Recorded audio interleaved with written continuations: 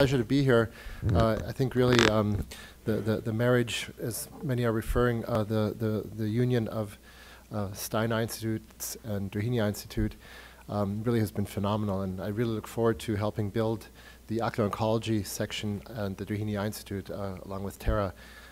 So it'll be exciting. My particular interest is in the field of lymphoma. Tara is more the more common intraocular tumor melanoma person.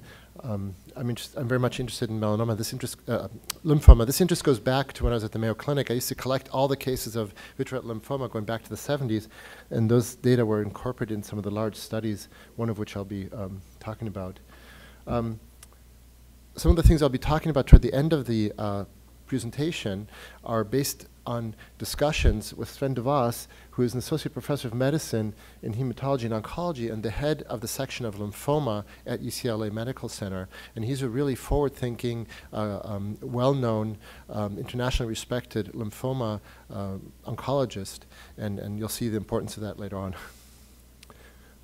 My disclosure doesn't really relate to this talk. So vitreoretinal lymphoma is the lymphomas that we see inside the vitreous cavity. So from the between the Brooks membrane and the endothelium of the lens. There's another category called uveal lymphoma, which has an entirely different prognosis and discussion. So this is going to be focused on the lymphoma when there's a lot of vitreous cell, when it's a masquerader for uveitis, or these lumps and bumps under the retina. It is a high-grade malignancy with a very poor prognosis. And it is usually considered a subset of the CNS lymphomas, which is also important. Is this a pointer? Oh. There, that one. Wait. So it's considered to be a form of CNS lymphoma and is likely systemic and multicentric at presentation, which is a modern thought. It used to be thought of, oh, if you see it in the eye, then it's only in the eye, and if you see it somewhere else later on, it metastasized there. And metastasis is probably the wrong concept when dealing with bloodborne cancers that are derived from hematopoietic cells. And there's some literature to that effect. Current therapies have very high relapse rates. Many, if not most, patients die of their vitreoretinal lymphoma as soon as it shows up in the central nervous system.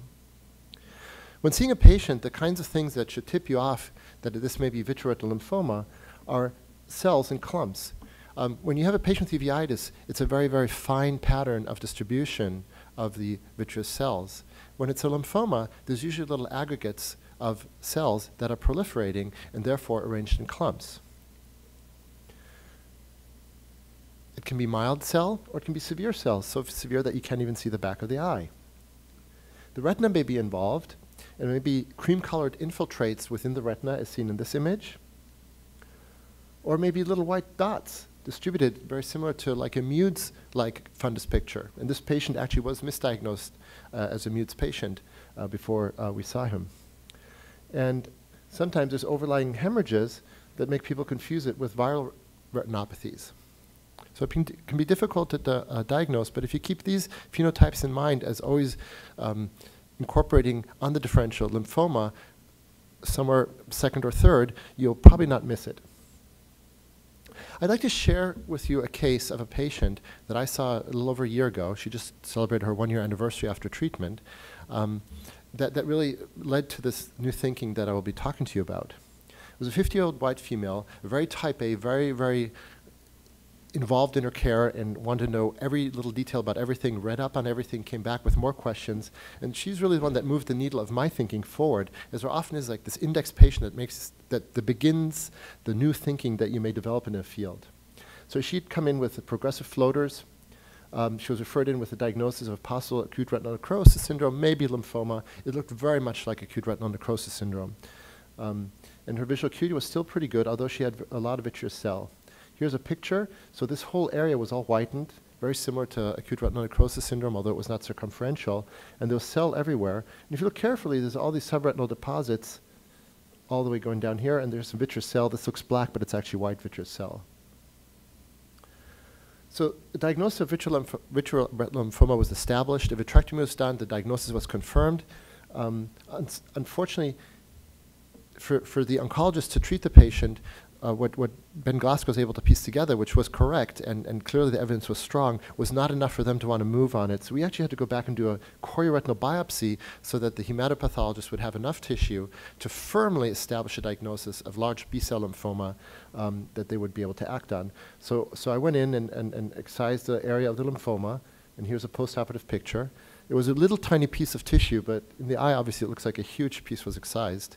But here's the slide of the pathology, and you can see these are large B cells with very angry-looking nuclei, and it had all the typical markers for a large B-cell lymphoma with a very, very high proliferative index. So this was a bad B-cell ordeal. So what are the treatment options according to the current literature? So there was a group that got together, a report from the International CNS Lymphoma Collaborative Group Symposium. So a bunch of people got together that are so-called experts in their field and decided what should be the reference for what should be done in these situations. And they said, if one eye is involved, local therapy, either with intravitreal methotrexate or rituximab or external beam radiation. If both eyes are involved, local therapy plus minus systemic chemotherapy, and then only if the CNS is involved at initial presentation, in which case it's really technically definitely CNS lymphoma, should you really treat with systemic treatment and also local therapy for vision saving. And with my experience with lymphoma and this patient pushing the boundaries saying, what is the survival? Why is it so bad? Isn't there something else? I'm looking at this and I'm thinking, we used to not use high-dose methotrexate. This definitely ushered in better survival rates, high-dose methotrexate-based chemotherapy protocols, but we're still doing relatively poorly. So I thought, well, what else can we do that's different? So let's first briefly look at the survivals in the past. So here's a data, and this includes my collection from the Mayo Clinic in these 83 eyes. There's about 40 or 38 patients from the Mayo Clinic that I contributed with Jose Pulido in this project. And the overall survival is not very good. So the 5-year survival comes in at about 50%. And then as you go on, people continue to die, even late deaths from this lymphoma. And if they're treated with ocular therapy alone or with systemic therapy, doesn't make much difference. This is not significantly different, those two lines. Another study looked at extensive treatment, which was systemic treatment with whole brain radiation or not, ocular treatment, ocular and systemic treatment. And there was no difference in survival, regardless of how you treated it. So our current chemotherapy protocols that were used up until these publications were inadequate to make any difference whatsoever, and that's what those recommendations were based on. So then the question is, what can we do differently? All right. So because we haven't been doing very well, the treatment makes very little difference, and this was shown in the two largest collections of vitreoretinal lymphoma publications that I just showed you. Those are the largest publications to date.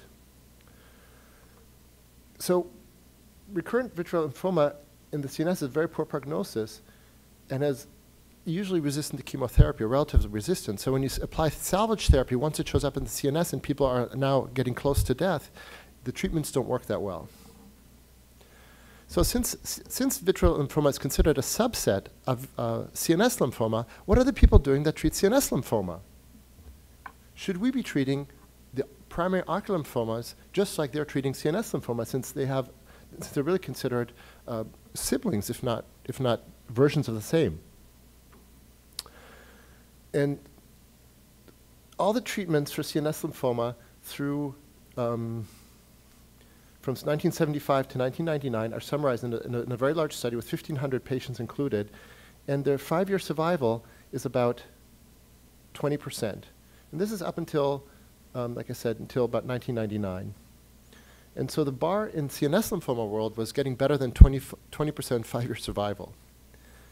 And what did they do? They tried methotrexate-based chemotherapies, all sorts of things, but the real jump that's occurring right now is they're gone to autologous stem cell transplantation as a primary therapy, which used to be and was pioneered as a rescue therapy. And with this approach, and here's an algorithm of one person who, Ferrari is one of the advocates and one of the people that's pushing the envelope on this for CNS lymphoma. And basically, if people are healthy enough and everything looks like everything's going to go well, they go to autologous stem cell transplantation. And how do they do?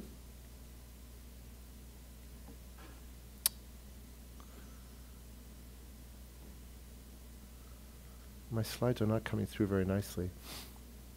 So here's an example where primary CNS lymphoma, 16 patients, versus secondary CNS lymphoma, they had a 100% survival rate over 5 years in the primary CNS lymphoma compared to the, so this is overall survival compared to the secondary CNS lymphoma, where they did lose some, but they did much better than 20% survival at 5 years with this autologous stem cell transplantation. And here's another study of primary diffuse B-cell lymphoma with stem cell transplant with a 64% survival at 5 years. So there's some variation between the studies, but it's definitely much, much better than 20% survival at 5 years, which is a historical bar that everybody has to beat. And then here's another study looking at overall survival in 2 subsets of patients.